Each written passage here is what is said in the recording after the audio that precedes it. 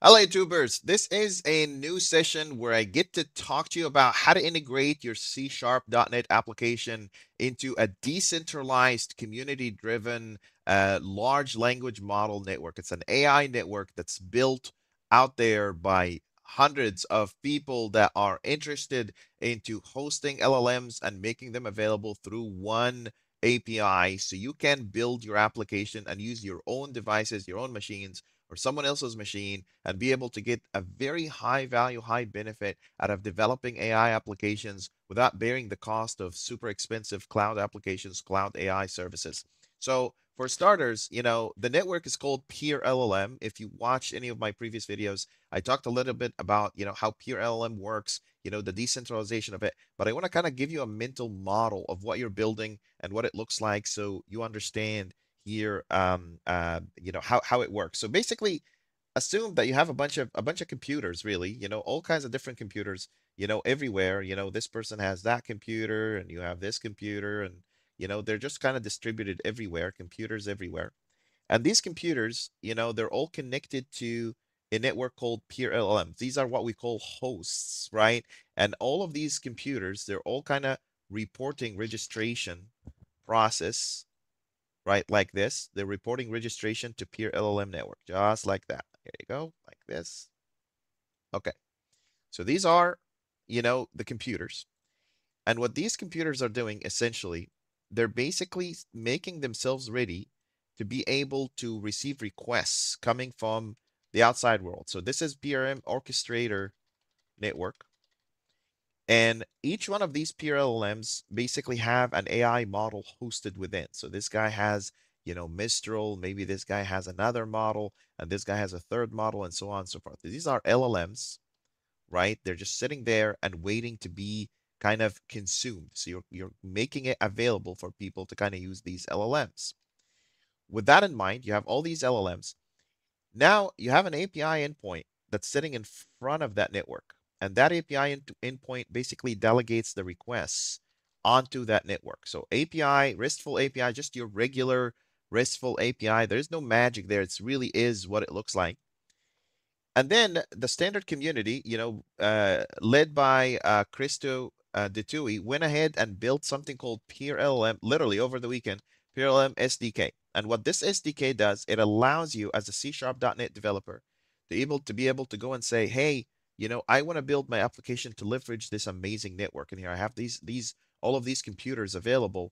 I want to build my application here. This is where we are. We are here, basically. This is C#.NET application, right?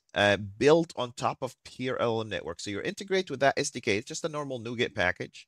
It calls the API, that's the all exposure layer, and then it goes down to the network, and then basically all of these computers kind of receive your requests and work with it, right? So this is what I'm gonna be building with you today. We are here. We are here. So we are exactly in this area here where we basically build really standardized, clean, from scratch C#.NET console application that will integrate with PeerLLM. I'm going to show you how easy this is. This may look kind of expensive and complex, but it really isn't. It's super simple because what this is, it's just a normal API, just like any API you might be want to using.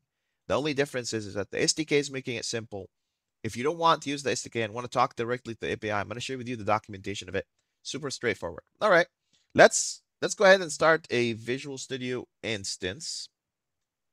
I'm going to create a new project. So I'm going to add a new project in here. And let's start with just a simple console application. Console app. Here you go. And then PeerLLM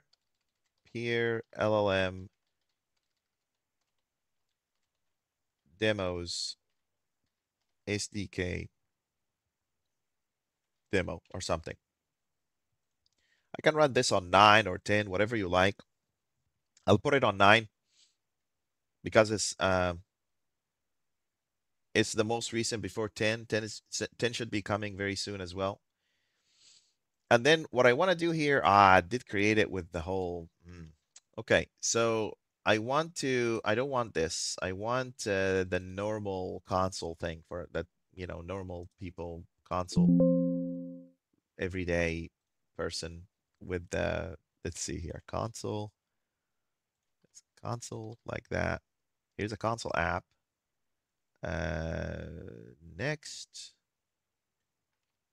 PeerLLM demos, consoles, app. I don't know. Next. Do I get to choose? Do not use top level statements. I don't want container support. Just a normal one, man. There you go. This is perfect. Okay. Now you have a simple console application. Let's go ahead and find the NuGet package for it. So here it is. I'm gonna type PeerLLM. It's gonna find PeerLLM. Here's Christo. Here's Hassan. Here's everybody. I'm gonna add this in here. There you go. And then I'm gonna go back here and start kind of developing from that simple console application. I'm gonna develop an interface, kind of console interface to work with PeerLLM. So where do you start? PeerLLM configurations, new PeerLLM configurations. For the time being, you don't have to do anything here. But in the future, you'll be able to define your own URL. Like it can allow you to do that today, like an API key and a URL. But because it's a beta program with some limitations on like the rates of the API that you're consuming and whatnot, you don't have to do anything in here. You just have to create that object. And then the next thing that I want to do is I want to create the PeerLLM client, right? So here's PeerLLM client. And this client will want my configuration. There you go. PeerLLM configuration. So far, so good. The next thing I want to do, I want to create a chat session. And I'll tell you in a second here what is that chat, the chat session is. So this is PeerLLM chat session. Let's see here. Here's session configuration. Yeah, chat session configuration right here. And this guy has everything you want to do. You basically get to say, I want to fall back. Like if you're targeting a particular host, it'll tell you fall back to that host. You know, if you want to, it tells you which kind of machines you want to target. If you just want to target your own specific machine, you put the identifier for your machine and it basically finds it on the network. Like some people will go and say, okay, I like the network, I like the configuration, but I don't want to just, send my prompt anywhere. I want it to go to this particular machine.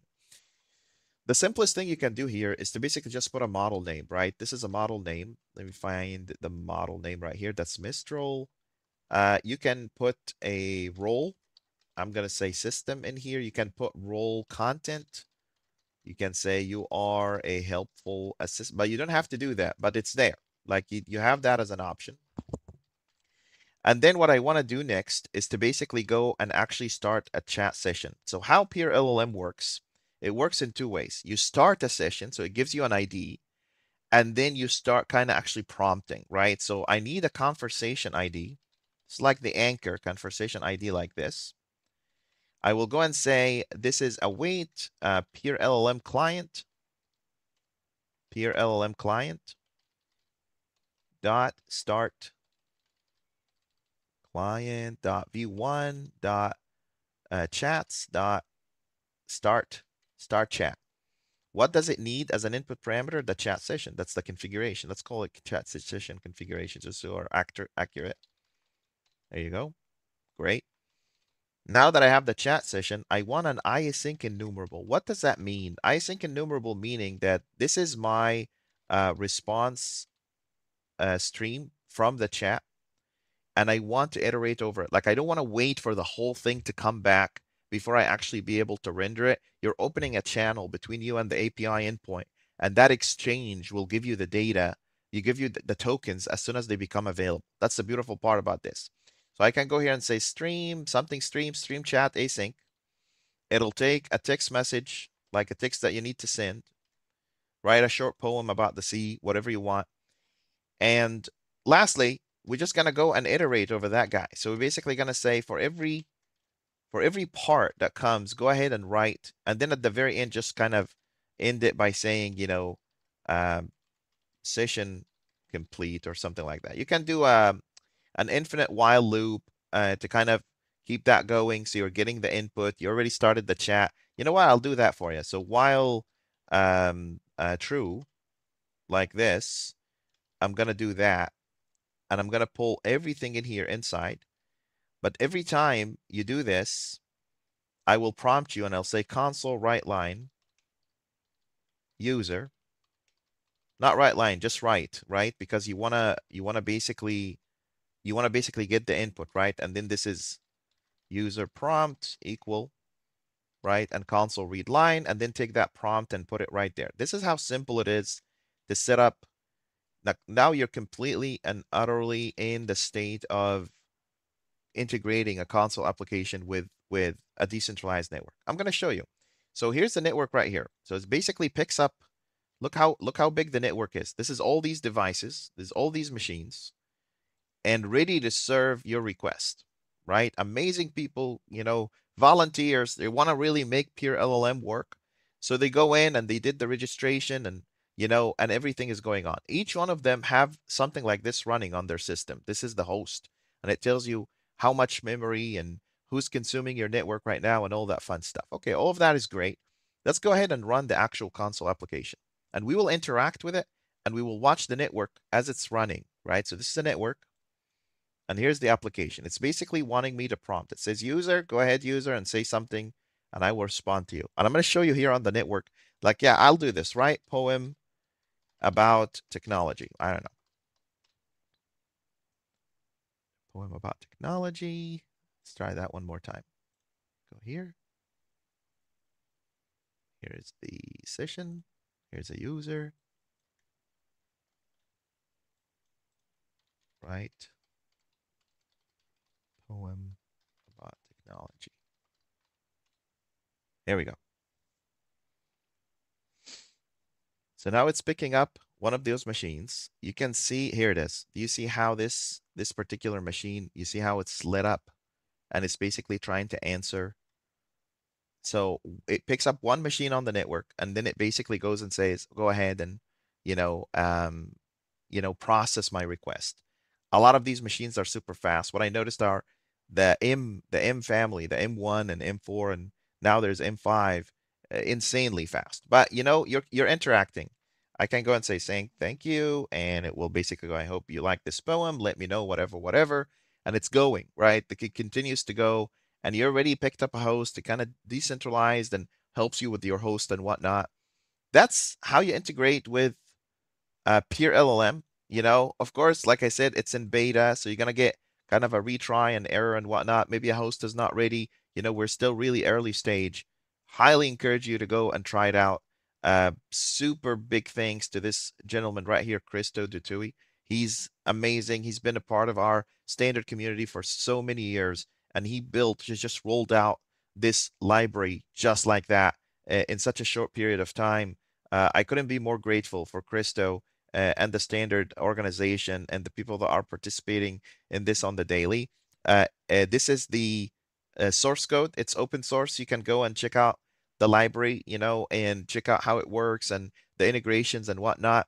You can build it, and I'm going to try to provide it in different programming languages and with the API documentation, everything. So you can just plug and play, really start your development as soon and as fast as possible. I hope you find this session a little bit useful. If you have any questions, comments, concerns, please feel free to drop comment in the comment section. And don't forget to like and subscribe. See you soon.